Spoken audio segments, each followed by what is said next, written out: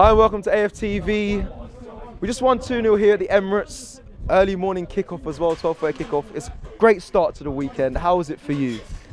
Yeah, early morning kickoff. I thought we might be a bit lethargic, but we weren't. We did all right. But that first half, we weren't very fluid. We kept passing side to side. We weren't really attacking. And people are saying, well, we won the game. It's all about winning the game. Robbie said that. A lot of people are just saying that.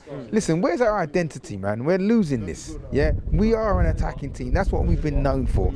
So we've got to stop short-changing ourselves and accepting less. We want to win the games, yes, but we need to win the games with style too. Is it fair to say that, look, Arteta came in and shored up the defence, so that was his main priority. Now the defence is strong and we've got it solid. I think he's going to now look to working on the attacking side, but the defence has to get shored up. It has been shored up, and yes, give Arteta his due. Yes, because the defence is wicked.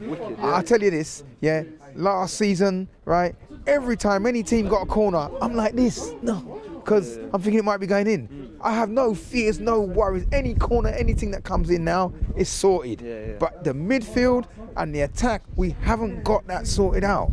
All right, and that of course brings us along to the inevitable Aubameyang, yeah, very disappointing. All right, and I really do think he needs a rest, man. I'm not saying drop him as such, but he needs a rest, because the last time when Aubameyang, there was a couple of games he didn't play, and then when he came back, he was all right. Okay, what we've got to understand, and for me this is key, we're going to Man United, right?